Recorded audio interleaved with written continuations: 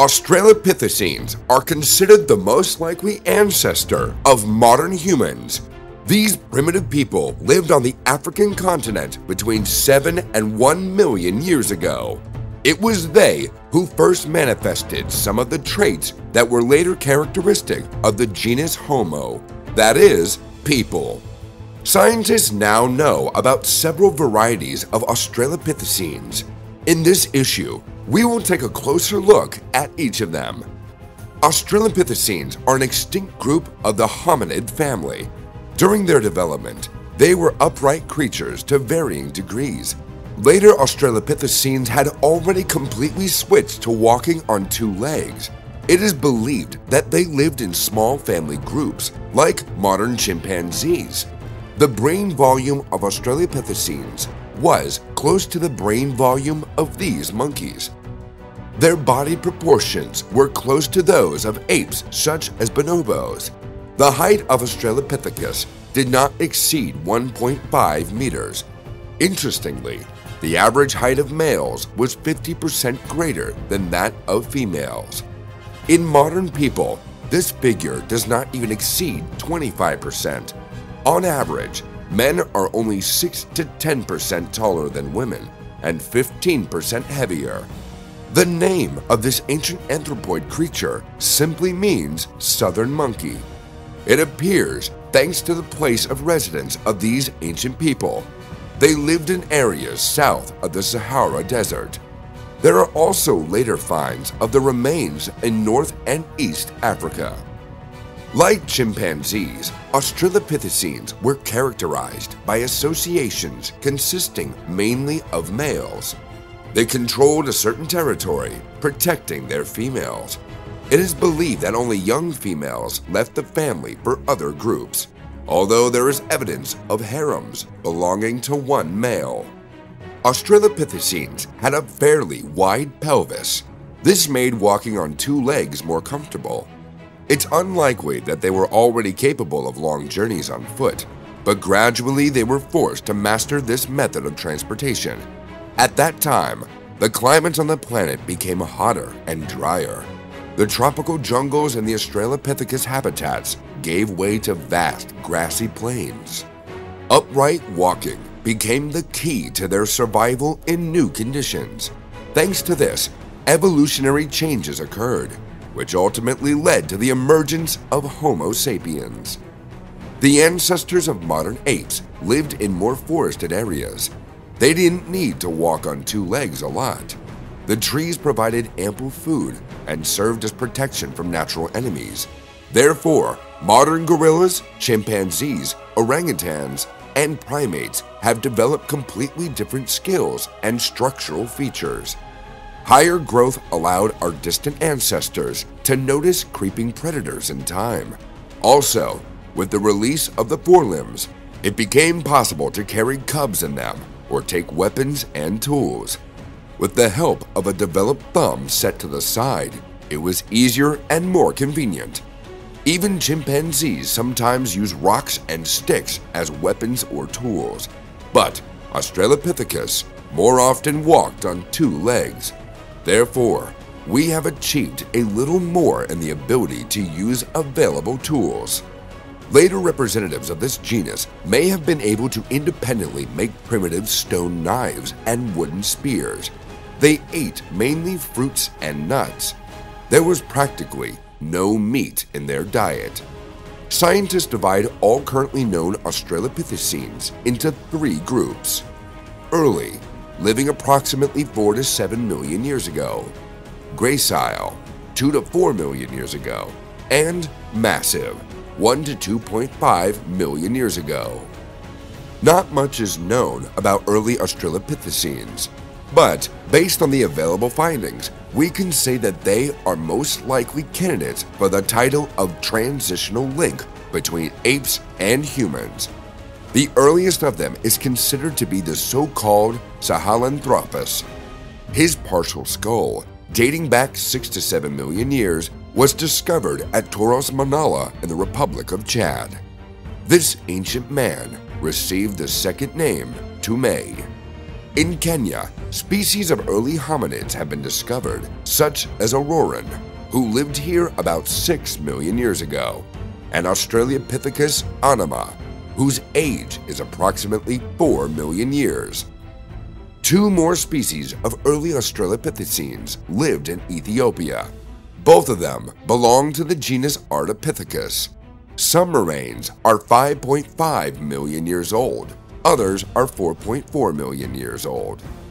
The height of these creatures was slightly more than 1 meter. They lived mainly in swampy and wooded areas, as well as in forest steeps. All of them were upright, but still retained the ability to climb trees. The teeth of these Australopithecines are intermediate between humans and apes. It is likely that some early Australopithecines occasionally walked on all 4 limbs. At the same time, they rested on the phalanges of the fingers. This manner of movement is characteristic of modern gorillas and chimpanzees. Some scientists have even hypothesized that Sahelanthropus and gorillas are relatives, and chimpanzees are direct descendants of Ardipithecus. We know nothing about the descendants of Australopithecus anima. Perhaps it turned out to be a dead-end branch of development and did not leave any trace in the further history of life on the planet. The gracile Australopithecines are the greatest interest to science. They are the most likely ancestors of humans. At the moment, science is leaning towards the versions of the origins of the genus people, Homo, from Australopithecus afarensis. It is the most famous and well-studied species, living in Kenya, Ethiopia, and Tanzania between 4 and 2.5 million years ago. They found skeletons of these ancient people vary greatly in size. It was probably in them that sexual dimorphism was very pronounced. The smallest skeletons are found just over a meter tall, and the largest are over 1.5. Their weight ranged from 30 to 55 kilograms, respectively. The structure of the pelvic bones of this creature suggests that it moved exclusively on 2 legs. His arms were still a little longer, and his legs shorter than those of modern people. The structure of the skull of the Australopithecus afarensis contained features characteristic of apes and massive Australopithecines. But he already has completely human characteristics. They also had protruding upper fangs, but these teeth are already much smaller in size than those of their ancestors. The most famous afarensis is a female named Lucy. Her skeleton was discovered in 1974. It is the most complete skeleton of the species. About 40% of the bones are preserved. It is believed that this young female died as a result of an unfortunate fall from a tree. Before Lucy's discovery, scientists had only a few femur bones and a knee joint at their disposal. One of the descendants of the afarensis is an Australopithecus africanus. He lived in South Africa approximately 2.5 million years ago. In this structure, this species is even closer to modern humans, but he still has some monkey traits. The first and most famous discovery of the remains of this species is the so-called Child of Tong. It was a partially preserved skull of a teenager found in 1925.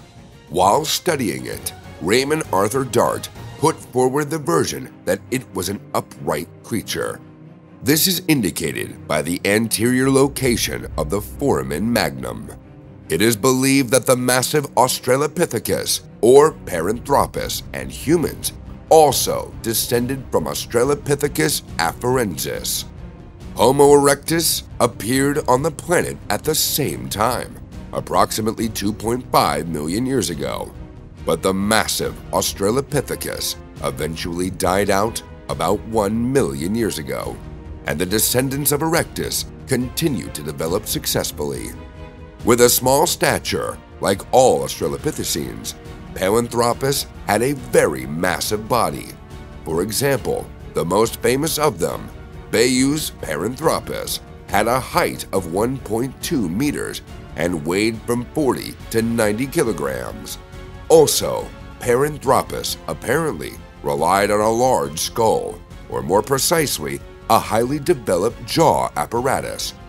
The jaw structure is typically for animals to feed on tough plant foods, leaves, stems, and roots, but most likely ate fruits, berries, and insects like termites. They did not eat meat at all. Some scientists claim that the human branch separated from the Australopithecus much earlier. They believe that our distant ancestors developed simultaneously with the gracile Australopithecines. Whether this is true or not has not yet been definitively established. But the evolution of these primates clearly shows us how the transition to bipedal walking affected the success of their existence. Lucy and Baby of Tong may not be human ancestors, but merely cousins. But our ancestors in those days looked and lived exactly the same. We are grateful to the viewers who watched this video to the end. You can learn more about the origin of other species of people and prehistoric animals on our previous videos.